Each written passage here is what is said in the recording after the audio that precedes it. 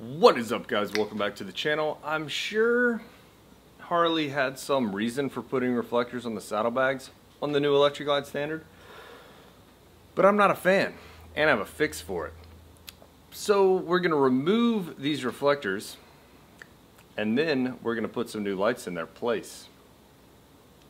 Hey, we're halfway there. For those of you that don't know me, my name is John Maxwell. I'm a highly trained unprofessional right here at Chattahoochee Harley-Davidson. And on this channel, I bring you guys to work with me. So if you want to learn more about Harley-Davidson, you should hit the subscribe button right now. In today's video, we're actually going to be installing the Ciro Bag Blades. You might remember them from last month when my girl Reese got some filler panel lights installed at the Ciro tent in Daytona. She also had some other stuff installed, and a lot of you guys were asking about the bag blades. So let's unbox them. Now these do fit 97 and later touring. Last month we installed them on a 19 Street Glide. This month we're installing on a 119 Electric Glide Standard because I was tired of looking at those ugly reflectors that Harley put on the saddlebags. In the box we have, I read the instructions like a boss. We have full color instructions as always from Ciro that I so awesomely just ripped, with pictures of how they're going to look, the routing of the wire, the plug and play connections underneath the seat, and how to plug in the controller. More on that in a minute. We have the lights themselves. There's a left and a right side. We have the controller that I'll be sure to show you some close-ups of in just a minute. And we have all of the clamps and zip ties that we might need to route the wires along the saddlebag. So let's install it. Now I mentioned these are plug and play, but they're also no drilling required, which means that they are double-sided taped. So I'm gonna clean up my saddlebag area where these are gonna go with any sort of ammonia-based. Windex works. I use rubbing alcohol because I got a squirt bottle of rubbing alcohol and not Windex. I'm gonna test fit these real quick to determine left and right side, but I'm gonna make sure that my lids are closed and latched. Little wire piece goes fender side, you know, so we can route the wire in just a minute. If you put them on the wrong side, they don't fit. You can tell they're wrong. So kind of make sure you know what's what. I always set them so they're even with the lid and just a tiny bit away from the lid when it's closed. That way there isn't any contact, because over time that lid, if it was touching it, probably be able to peel the tape. Not right away, but eventually.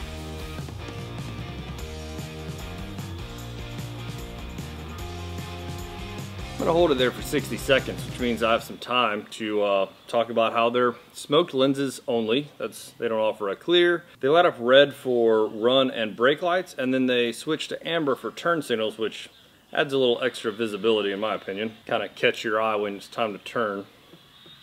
They're also linked in the description. There are different packages, different year model fitment and stuff, so I'll link them all, you know, for the 14 and later and for the 97 to 09, I think. I don't know, whatever the things are, I'll check into that.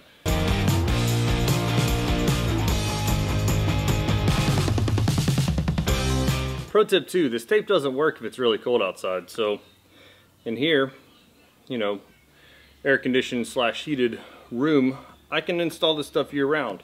If you're in one of those snowy states and it's cold outside and you don't have a heated garage or something, you might want to wait until it's a little warmer, at least above 50 degrees. That way it'll actually stick and the tape won't be all jacked up. In order to do the whole routing thing, I'm going to pull the seat off and each saddlebag. I'll show you the routing on one saddlebag and then I'll show you the controller. Let me just take the bike apart real quick. Alright, both saddlebags have wires routed just like they're supposed to. I'll show you close up. Here, and here, with the wire dangling out here. Now we'll get the controller set up so we can get this thing done. I'll show you what they look like. Bloop. On this particular model, this is your rear lighting connector right here. They're 6-pin Molex like this one. They're just, the location is different for each model. A lot of them are right here in this empty slot next to the gray connector. These look the same, but one has a brown wire in it. You can remember that the brown wire is the right. It's actually easier to remember. See, brown is a 5-letter word. Right is a 5-letter word. That's how I remember it. So brown is always the right. Violet is always the left, because Well, left and violet don't have the same amount of numbers in the word. Now I'll just bring my saddlebags over here since I've already routed those wires, and we'll see where these connectors are actually going to live.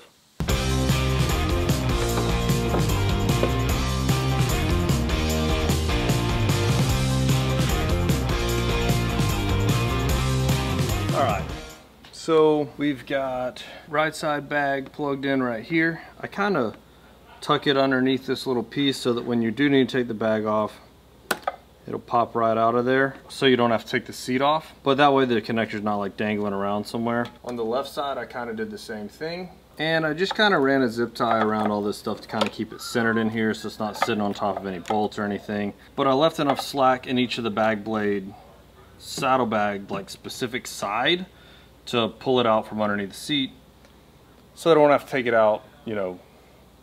Yeah, you get the idea.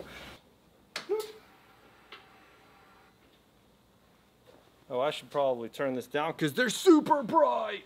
All right.